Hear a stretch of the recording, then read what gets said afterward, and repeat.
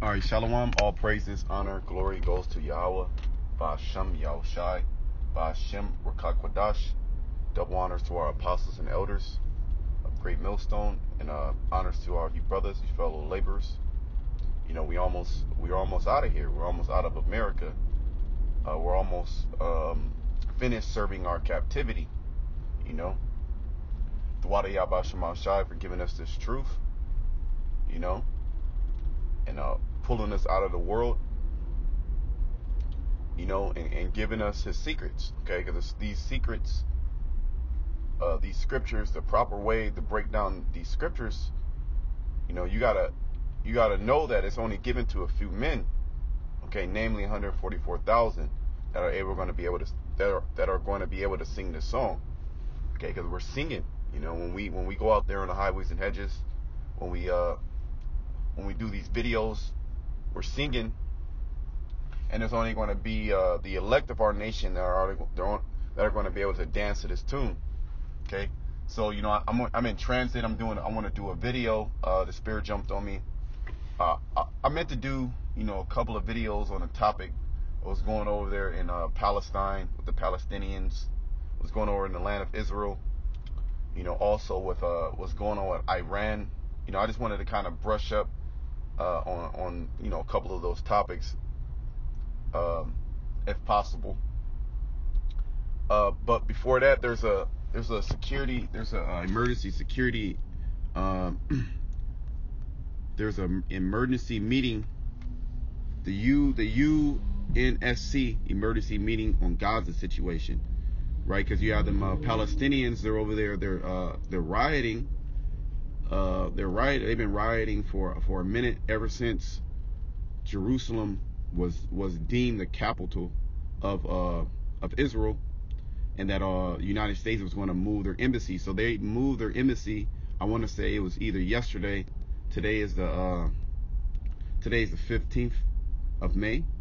I want to say it was either the 13th. No, it had to be the 15th. Somewhere the last couple of days, they moved their United States moved their embassy there, and they're calling for all the other nations to move their embassy there. Jerusalem saying that this is the capital of Israel. It's always going to be the eternal capital of Israel. The Palestinians are saying ever since 1963, 61, they've been occupying land that's not theirs. Which both you nations are occupying land that's not yours. You're fighting over the land of Israel, which is the Black, Hispanic, and Native Americans' land. We were cast out of that land. Okay, that's not your land.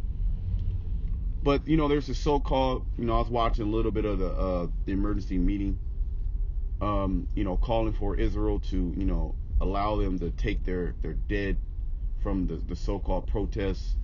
You know, the Israelis are saying that the Palestinians are violently protesting, which they're using live ammunition. The Israelis are, which those are the fake Jews.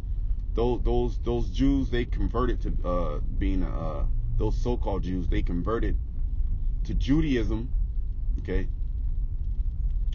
they converted to Judaism, and now they're saying that they're the Jews now. Now they're saying that they're the Israelites. Okay, which they say that they're Israelis. So it's already off according to biblical standpoints. Okay, but it was already prophesied that a bastard shall dwell in Ashdod. You know, that they're going to take our nationality, and that's always been happening ever since 2 Kings, the 17th chapter, when we were put out of that land, and you had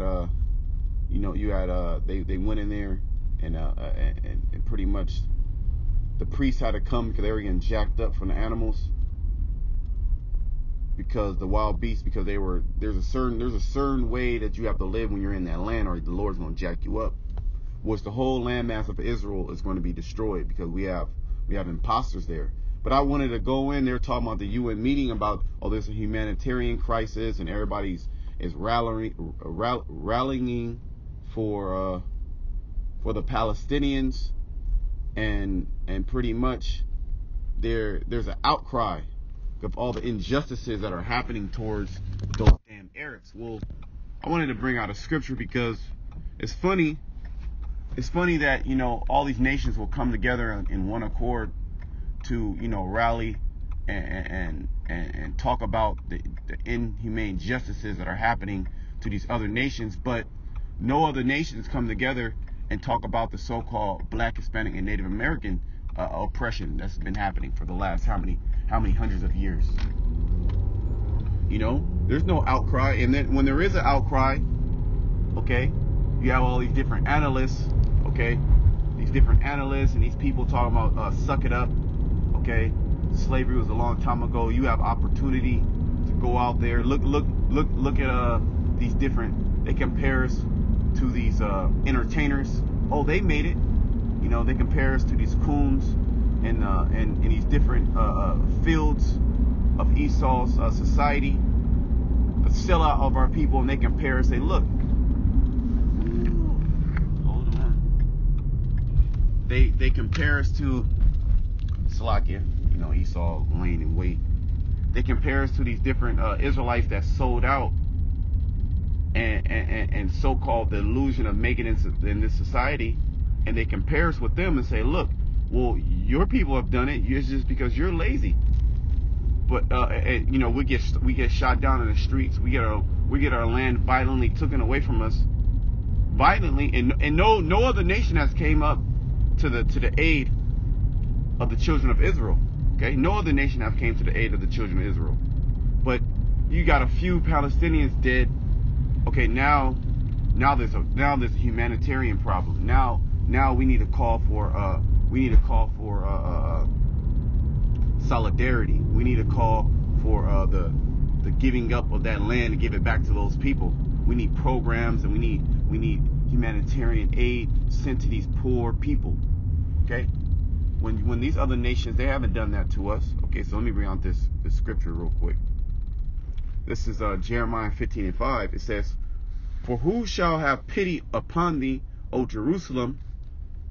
Okay, Jerusalem is talking about you Black, Hispanics, and Native Americans. Who shall have pity upon you? Okay, because all these things happen and nobody says anything. Okay, they make excuse. Okay, while you're in that situation, it says, "Or who shall bemoan thee?" All right, who's going to cry for you? Who's going to have pity for you, Israel? You Israelites. Okay, or who shall go aside to ask how thou doest? Yeah, you don't see any of these nations. You don't see the Chinese. You don't see the Arabs. You don't see the Japanese. You don't see the so-called white man. You don't see none of these nations. None of these nations do you ever see, okay, ask how you Israelites are doing, you know, or come to you Israelites' aid. That doesn't happen. Okay, why? It's because the other nations, they hate you, and they don't find you worthy to be helped. They look at you lower than the animals, man. You know, and our people, they don't realize that. I wanted to get a scripture according to the curses. You know, these were going to be curses that are going to be placed upon us. You know. Let me just read some of them. This is Deuteronomy 28:20. It says 28:19. It says, "Cursed shalt thou be when thou comest in, and cursed shalt thou be when thou goest out." That's right. When you're born into this world, you're born cursed. You're born into slavery. Okay, you're born into the world of the so-called white man. Give me a second. Okay, you're born in hell. Okay, you're born poor. Okay, and then you're born a proverb and a byword. All right, and then when you die, you're cursed when you die. So you curse when you come in, and you curse when you go out. Okay, you go out, you die. Say your parents die. Well, all that debt, okay, all that debt is left to you and the children. Then if they did have a little bit of money, it's being fought over by the family members, and maybe one family member, maybe two family members get the money and they'll run off. So you can't even leave an inheritance to your family. Furthermore, you've been a slave ever since you came into this world, pretty much trying to recapture or try to capture some type of financial stability, which you have none. It's because by the time when you're born into this world, you're cursed. When you go out of this world, you're cursed. Okay? The verse 20 says, the Lord shall send upon thee cursing, vexation, and rebuke, and all that thou settest thy hand unto for to do. So anything that you Israelites put your hand to, it comes to naught. Okay? That's why you can't have businesses. Okay, you see that? The reason why you can't have businesses is because you have curses placed upon you that don't allow you to succeed. It says, until thou be destroyed, and until thou perish quickly, because of the wickedness of thy doings, whereby thou hast forsaken me. All right, so when anything happens to these other nations, they'll stand up and fight for each other. Okay. If anything happens to you Israelites, okay, it's just a curse unto you. You're looked down upon, like, oh man, look at these people, man. These people, these people are gone. And I wanted to get give me a second. I wanted to get another curse.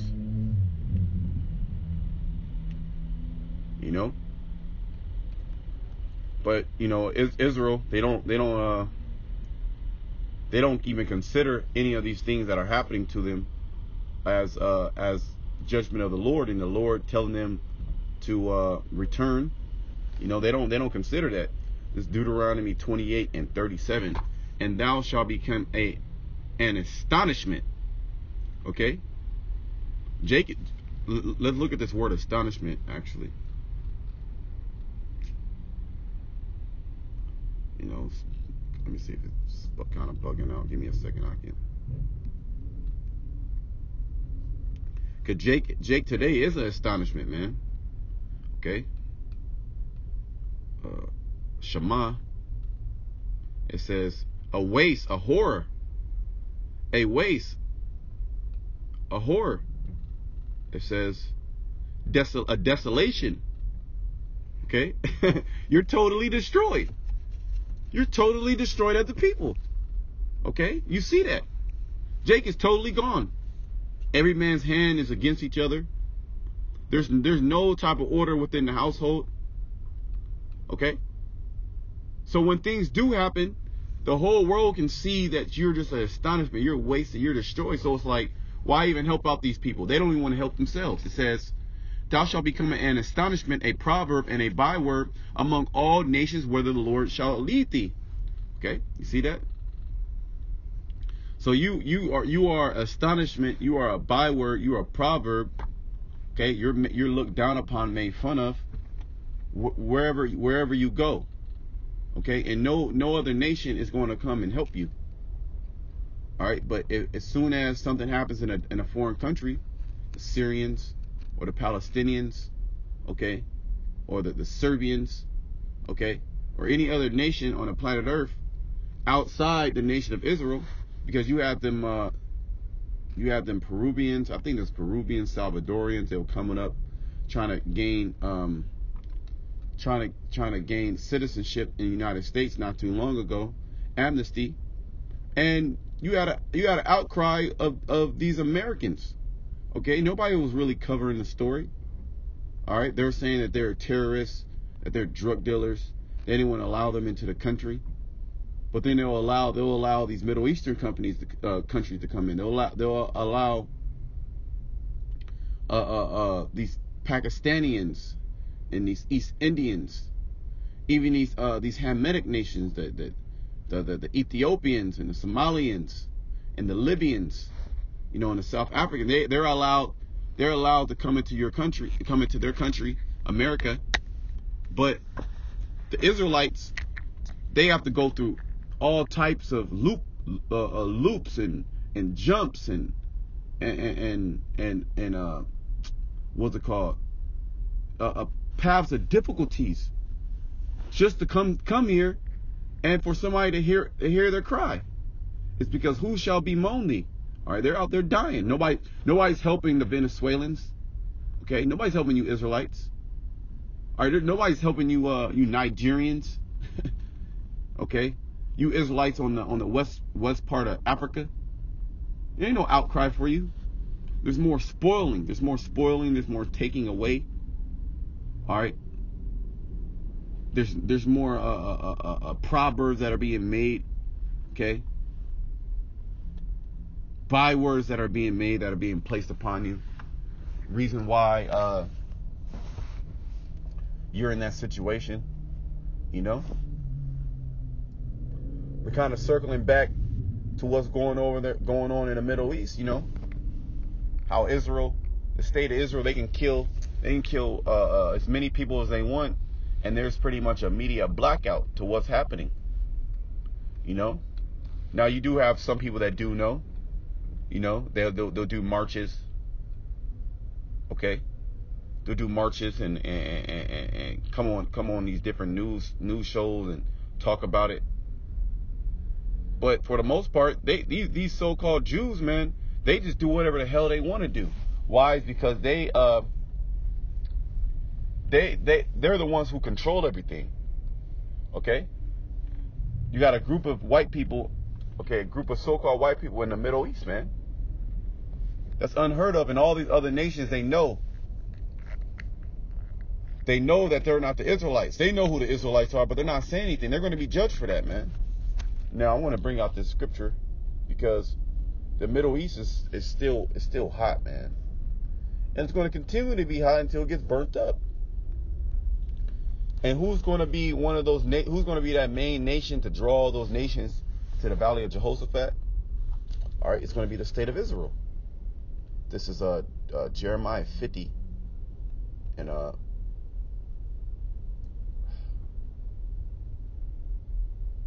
45.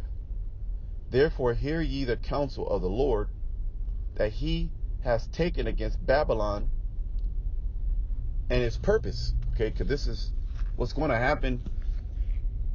And the reason why all these nations are getting placed in the Middle East, the reason why there's more tension in the Middle East is because the Lord is preparing for the great day. The great day is when he comes to visit the earth, okay? And to render a righteous anger, okay? And to destroy the whole landmass of America. That he has purpose against the land of the Chaldeans. Surely the least of the flock shall draw them out. Surely he shall make their habitation desolate with them. Okay? So the least of the flock is talking about the so-called Jew. Okay? Because they're in the Middle East, and as small as the state of Israel is, all right, nobody's touching them because America is backing up Israel. Okay? And that's what's going to draw America into this last war. Okay?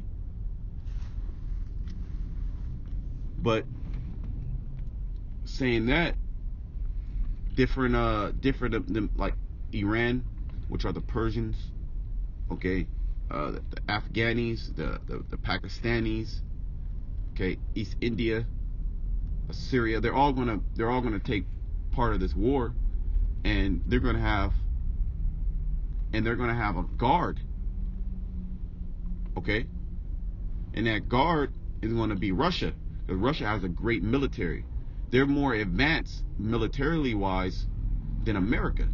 Okay? Let me bring out the scripture. I'll start Ezekiel 1:38 and 1. That's some bullshit. Slack it. It says, and the word of the Lord came unto me, saying, Son of man, set thy face against Gog and the land of Magog, the chief prince of Meshech and Tubal, and prophesy against him. And this is going to those lands right now, those ancient names are being occupied by that northern army. It's being occupied or what you will know today as Russia. Okay. It says, and say, thus said the Lord power, behold, I am against thee, O Gog, and the chief prince of Meshach and Tubal, and I will turn thee back and put hooks in thy jaws, and I will bring thee forth in all thy army. Okay, because the Lord is going to stir this up. The Lord is going to stir this battle up, because as you see what's going on, these different deals that are being made, these peace treaties that are being signed, and these war provocations that are being pushed out there, you know, these other nations come together to diminish that nuclear threat. They don't want to go. See, these nations don't want to go on a nuclear war. Okay, the elites want to, but these nations don't want to go on a nuclear war because they see that it's going to be catastrophic. It's going to be catastrophic to the whole planet Earth in the system. Okay, but it says the Lord, he's gonna put hooks in the mouth of Russia. You know, as many times as Russia, okay, diminishes the nuclear threat by diplomatic processes, there is going to be no diplomatic process for the next coming up provocation. Okay, the Lord is going to turn him into that mighty man. It says, and I will bring thee forth and all thy army, horses and horsemen, all clothed with all sort of armor, even a great company with buckler and shields, and all them handling swords. Persia, Ethiopia, and Libya with them, all of them with shields and helmet. And this is just symbolizing this vision of the military power and might of these different nations that are going to be allied with Russia. Okay, which go into the different tanks and drones and aircraft and destroyers. Okay, different military Humvees and different weapons. More importantly, it goes into the nuclear missile and the silos that carry the nuclear missiles. All right, from different parts on the outskirts of these different parts of the world, that they set up these different nuclear silos. Okay, from off the shore of America. Russia has submarines that are right on the border of America, right outside waters, and they're undetected. Okay, all these nations have submarines under the water spying on each other. Okay, Gomer and all his bands in the house of Togomar and the north quarters and all his bands, and many people with him, with thee, Slakia. You have many people with thee, meaning these nations are going to be rallied together with Russia. See, right now, America, it seems, the illusion seems that America has all these allies, which America does have allies, but the only reason why America has allies, just as I want to say the Russian defense minister said, is because you bullied them. And being a bully and forcing somebody to be your friend, that doesn't mean that they're your real friend. Okay, when there's opportunity, okay, when there's opportunity, they're gonna turn against you, America. As unbelievable as it may seem, all right, it's the Lord that's doing it. And well, it's really not unbelievable, because you're starting to see that these nations, chiefly these European nations, are seeing America can't be trusted, and then America is making these other Edomite nations look bad. They gotta at least have an illusion that they're a so-called good people. Okay, it says, "Be thou prepared, and prepare for thyself, thou and all thy company that are assembled unto thee, and be thou a guard unto them." You see that? Because if Russia wasn't a guard unto these smaller nations, then America could have their way and topple governments easily. But Russia, being the big military superpower that they are, Okay, they're a guard unto Syria. They're a guard unto Iran. They're a guard unto Libya. They're going to be a guard unto all these other smaller nations. Okay, and China's going to be there too. China is a great military superpower. Okay, so these great military superpowers are being built up for this last great war. Okay, Joel 3:9, the Lord, He's assembling all the nations. Okay, so you fake Jews, okay, that feign yourself as the Israelites, that feign yourself as the true people of the Most High, you're being exposed, and the Lord, He's going to destroy you. He's going to destroy that land. That land is going to be built up. The Iranians, they want to destroy you. That's why Netanyahu is trying so much, so hard, okay, to pull America out of the deal, which happened, and to trump up charges against Iran, saying that they're a terrorist, they fund terrorists, okay, they're funding terrorists in Syria. They want to destroy the state of Israel. Yeah, good for you, damn devils, man, because you're going around and you're trying to portray yourself to be a godly people when you're not. You're the devil. You're the devil that the Bible speaks of, okay? The deceiver, okay? Especially Amalek, that chief house of Edom. All right, because you're the ones who control the media airways. You control the narrative, okay, in the media. But you know what? The Yahweh Shema Shai really controls the narrative, and the narrative is that you're not the Israelites. And if you were the Israelites, why is there so much chaos? So I just wanted to do that lesson. I hope you brothers were edified. It's getting hot. You definitely got to stay on your watch. You definitely got to stay on your watch, because there's a point to where these prophecies are speaking more and more. They're speaking louder and louder. Okay? And you don't want to get caught out there, being idle.